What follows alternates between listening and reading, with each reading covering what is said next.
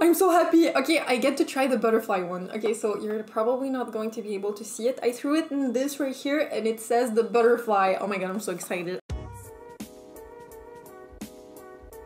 Alright everyone, so let's get started. Now for today's makeup tutorial, I'm going to be doing something very neutral. Oh my god, who is she? I know I've been doing a lot of colorful, intense editorial makeup tutorials here on my channel, but I realized that I don't have a neutral eyeshadow tutorial on my channel. So today I'm going to be doing that. So I'm going to be showing you how to create a really nice, soft, natural, neutral eyeshadow look. Perfect for weddings or proms or any special occasions. And I'm also going to be trying a couple of new benefit items. I'm so excited. So like usual, there's going to be timestamps in the description box of this video so that if you only want to see the eyeshadow tutorial, you can jump there. Or if you want to see me review the new benefit blushes, you can also jump ahead. Or if you want to see the whole video, then just keep on watching. And I also wanted to try these two products right here. So we have the Urban Decay All Nighter Ultra Glow Face Primer, and we also have the All Nighter Setting Spray. So I'm also going to be trying these today. So that's pretty much what's planned for today's video. So let's just jump into the makeup. Okay, so first thing I'm going to do, I'm going to be prepping my skin. So I already washed my skin, I already toned my skin. Next thing I want to do, I just want to use a eye cream because my eyes are really puffy at the moment because I just woke up. So I am going to be using the Yves Rocher Anti-Age Global Illuminating Care, which is just a very lightweight, comfortable eye cream. And it does moisturize the eye area quite nicely. And you also have a little bead applicator, which is really useful to really just massage under the eyes and reduce under eye bags. So I'm just going to apply some of that on my under eyes. Oh, that feels good. And I'm just going to use my finger to massage this even further into the skin.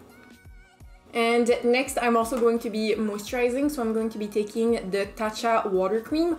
I went to Sephora yesterday and I bought something and I had enough point to get this lotion. I don't buy this lotion full size because it's way too expensive, but every time I have the chance to get this for free, I always get it because this is one of the most amazing cream ever. It's so lightweight, it's so moisturizing, and it's really refreshing, and makeup does apply quite beautifully on top of this. So I'm just going to take a little bit of that with a spatula so that I don't put my fingers in this. And I'm just going to massage this into my face. And now we're going to start working on the eyes, just because I want to make sure that my complexion makeup will be flawless after. And if I need to do some cleaning up with the eyeshadow, I won't be disturbing my foundation and complexion makeup. And to prime my eyelids, I'm going to be taking my MAC Pro Longwear Paint Pot in the shade Painterly.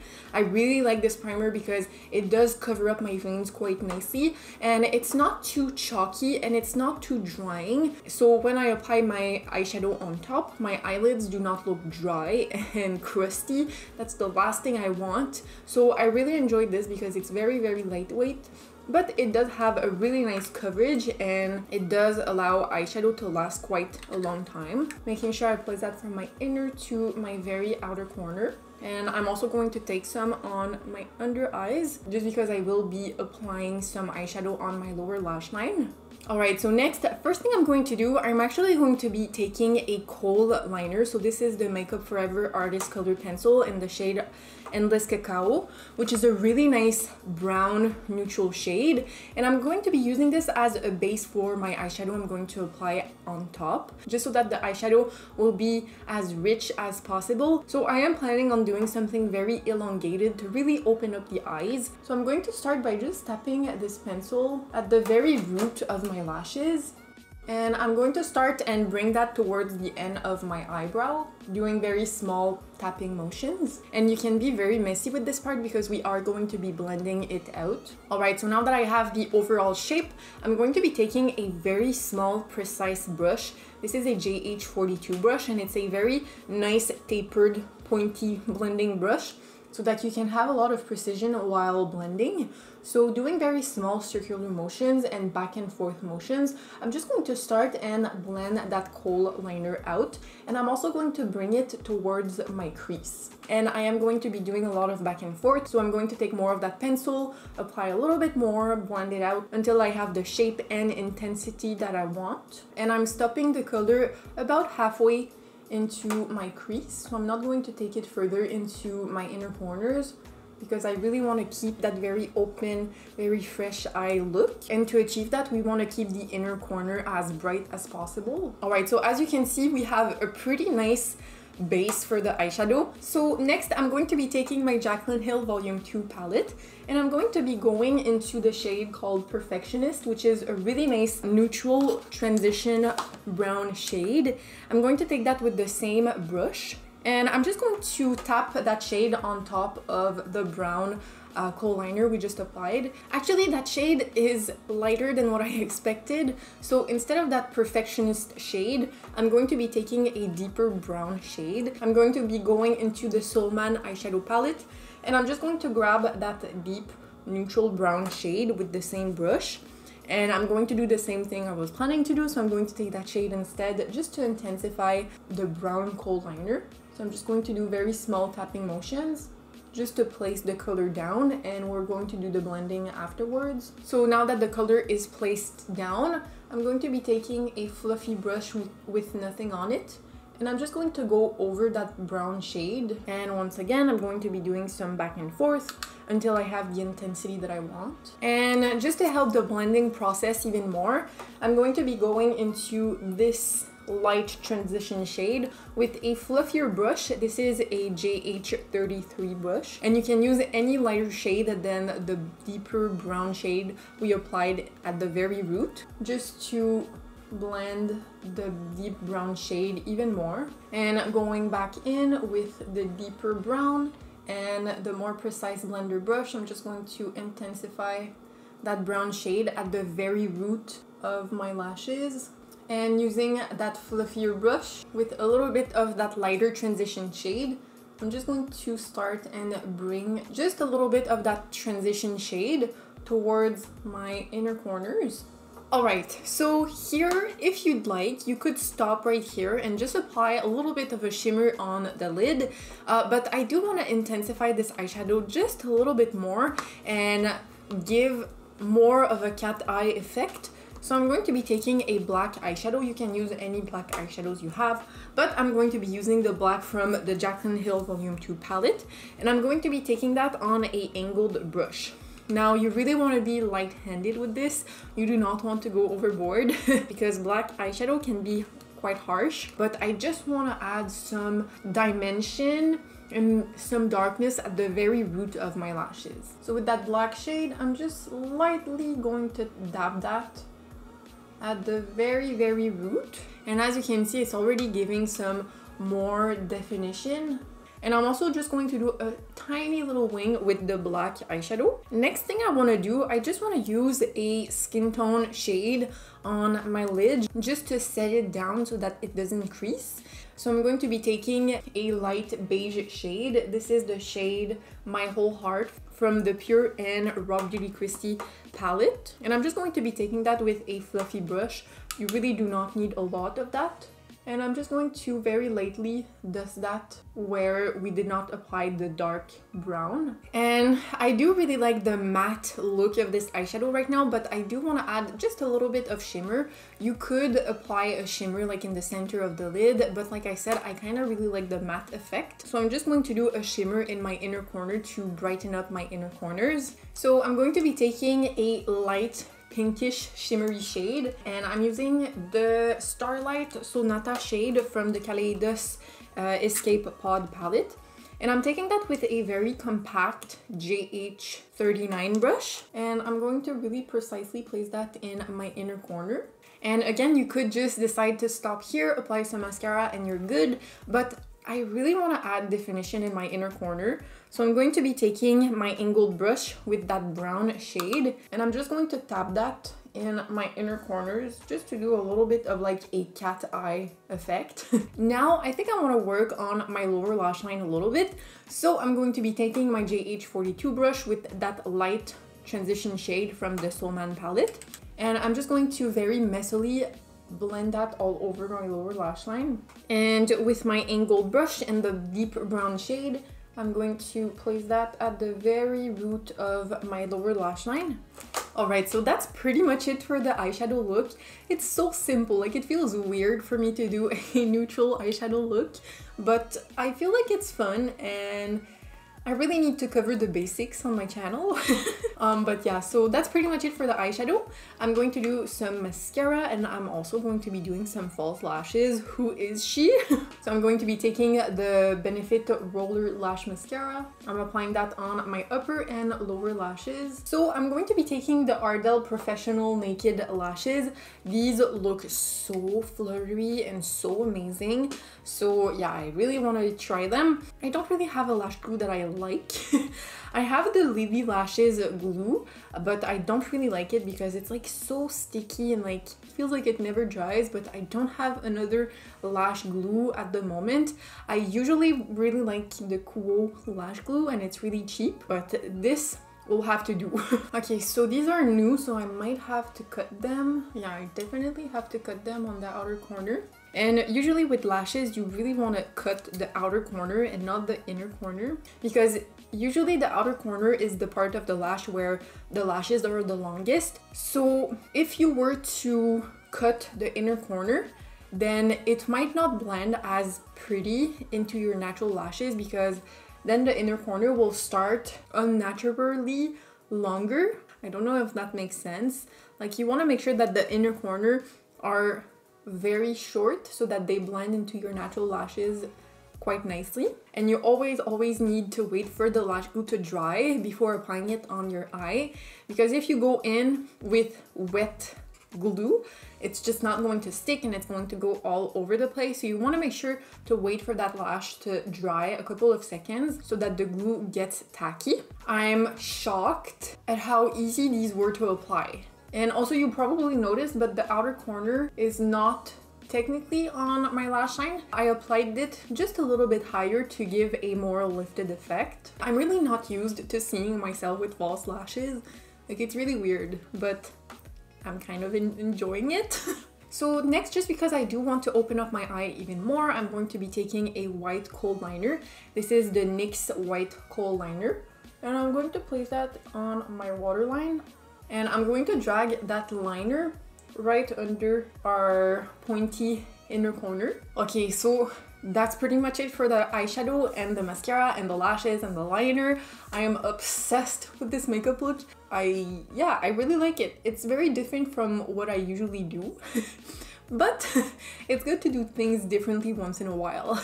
So now I'm going to do the other eye off camera really quickly and I'll be right back. So next for my complexion, I'm going to be trying this right here. So this is the All Nighter Ultra Glow Face Primer. It's kind of branded like the Milk Hydro Grip Primer. So it says that it's supposed to be a dewy foundation grip to prep, smooth, and hydrate the skin. So I'm very curious about that. I do need the moisture and the glow. Okay, so it does have the same type of texture as the Hydro Grip. It has a gel type of texture. So I'm just going to massage this into my face. The primer, I really like the texture of it. It does feel like the Milk Hydro Grip, but more dewy, like not as sticky. And I don't really like sticky primers because I just feel like the foundation skips on the face. But this one feels really light and very comfortable. So I am very happy with this primer right now. It's quite nice. And now for my complexion, I really want to do something quite natural, very lightweight. So I'm going to be taking my Rare Beauty Lightweight Foundation in the shade 140C. And I'm just going to dab some of that all over my face. And I'm going to blend this in with my Rare Beauty foundation brush. For my concealer, I'm going to be using my Born This Way Multi-Use Sculpting Concealer in the shade Swan. I love this concealer. It's very lightweight and it does have a lot of coverage. So I'm going to be placing just a little bit of that on my under eyes and where I do tend to have a little bit of redness. And with the same Rare Beauty foundation brush, I'm just going to buff this into my face. I really like this primer. This primer just gave some shine to my complexion and everything blended really beautifully on top. So I'm kind of really stoked about this primer. It looks really pretty. And I do feel like it's going to make my foundation look like more long lasting. It's a really weird feeling. Like it does feel grippy, but not too much. So now, because we are going to be using some powder blushes, the new Benefit blushes, I am going to be using a powder bronzer.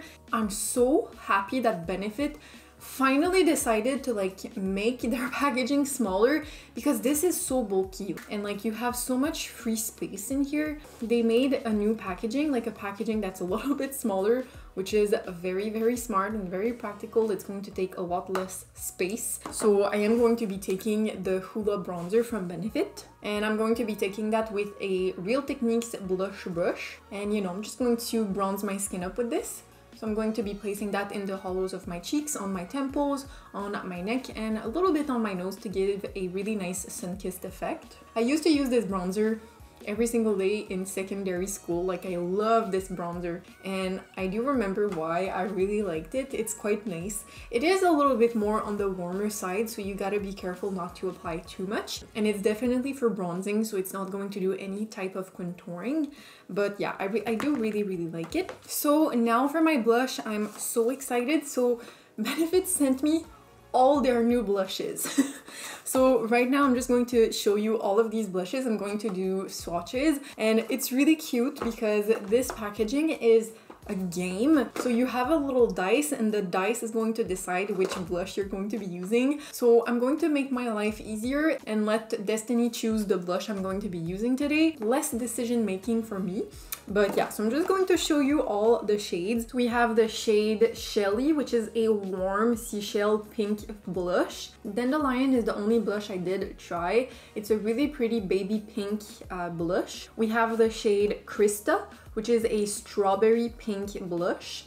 Pom Pom is a pomegranate rose blush. Moon is a rich berry blush. Butterfly looks freaking amazing. It's a golden orange blush. Peachin is a golden peach. Sunny is a warm coral blush. Willa is a soft neutral rose. We have the shade Java, which is a rosy mocha blush, and Terra, which is a golden brick red blush. What's really nice with these is that you do have different sizes. So you have the full size, which is $39, and you also have the mini size, which is $23. And we also have this little brush, which is quite nice, and it is quite expensive. Like it's kind of really expensive for only a blush brush. This brush is $43, but it's really nice because it's the kind of brush that is retractable, so that if you want to put this in your makeup pouch, it's not going to get gross and it's going to be a little bit more clean. So yeah, I do really enjoy that, but it's very expensive for a blush brush. All right, so let's see what Destiny is going to pick for me. Ooh, I'm so happy. Okay, I get to try the butterfly one. Okay, so you're probably not going to be able to see it. I threw it in this right here and it says the butterfly. Oh my god, I'm so excited. I really wanted to try the butterfly one. So the butterfly one is a gorgeous coral shade. I think with this kind of makeup look, I would have went with something more pink and more neutral, but Destiny chose otherwise. So I'm just going to pick up some of that blush with the brush. It is very compact, so I feel like it is going to apply a lot of blush. So I am going to remove some of that on the back of my hand, and let's apply this on the high points of the cheeks. This shade is really pretty. I feel like it does have a really nice golden shift. It has a little bit of shine. I'm kind of really surprised by this brush. It is applying the blush very seamlessly, so I'm kind of really not mad about this brush.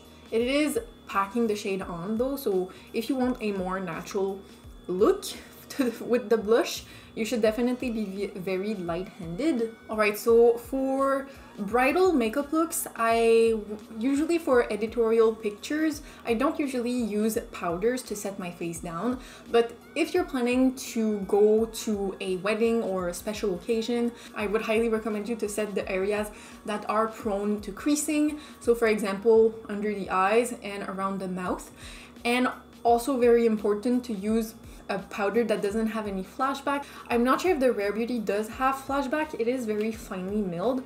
And there is color in here, so it is not translucent. But yeah, I still want to set my face down so that it doesn't crease during the day. So I'm just going to pick up some of my Rare Beauty powder in the shade Light. I'm using a e.l.f. tapered brush, and I'm just going to set my under eyes down. And I'm also blending the powder into the blush to have a seamless color. Okay, so next, let me just fill in my brows because they look so empty. So like usual, I'm going to be taking my Benefit Precise My Brow Pencil in the shade number 3, and I'm going to set them in place using the 24-hour brow setter from Benefit. If you're looking for something to make your brows last such a long time, this is like super glue for your brows. If you have never tried this, you should definitely give this a try because it's magic. It really does work. For my highlight, I definitely want to use something that's not glittery, that's really nice and shiny. So I'm going to be taking my NARS highlighter in the shade Capri, and this highlight I hit pan on. It's so freaking beautiful. It's an amazing natural shiny highlight. It's really difficult to explain. It's not too golden. It's like the perfect shade, not too golden, not too pink. You'll see what I mean when I apply this. So I'm just going to take some of that with a BH Cosmetics brush, and I'm going to place that on the high points of my cheeks. For my lips, I'm going to do something more neutral, more natural, a little bit pink, but neutral pink. So I'm going to be taking my Ilumastia Coloring Lip Pencil in the shade Undressed. And you know, I'm just going to line my lips with this. And a trick that I discovered that's so mind-blowing is that for special occasions, what you could do is apply a lip stain before applying your lipstick.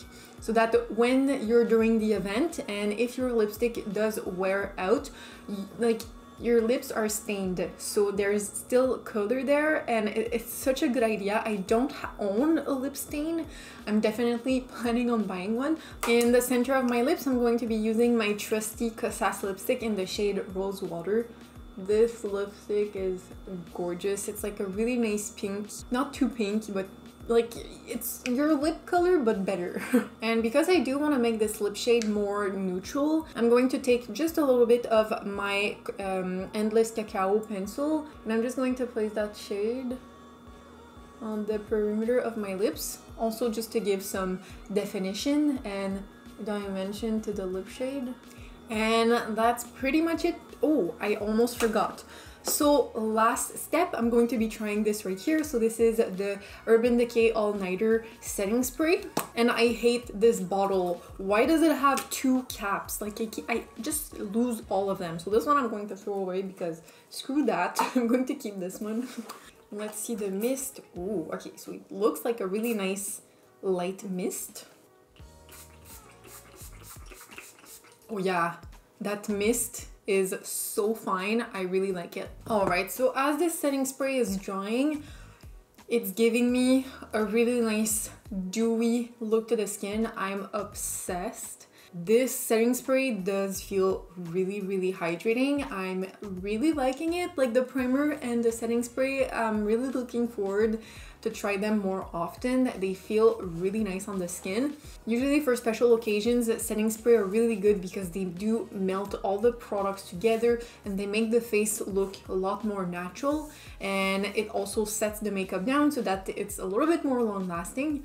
But yeah, so this setting spray feels really nice. All right, so that's pretty much it for today's video. I really hope you enjoyed. Overall, I did really enjoy all the products I tried today. The primer, the setting spray was quite nice. The Ardell lashes are absolutely gorgeous. The Benefit products, I was also really surprised. I already was familiar with the blushes and the bronzer formula. I did try them before, but the new shade that I tried, I quite liked it. Definitely not the shade for this makeup look, but it still blended really beautifully, and I feel like this is the type of shade I would wear all summer long. The brush was also quite nice. I'm not sure if I would pay $43 for the brush. It's very expensive for only a blush brush. So that's pretty much it for today's video. I really hope you enjoyed. If you did, don't forget to leave a like. You can also subscribe to my channel. I put up new videos every single Mondays, so subscribe so that you don't miss any of the Makeup Mondays. And that's it. So thank you so much for watching, and I will see you in the next one.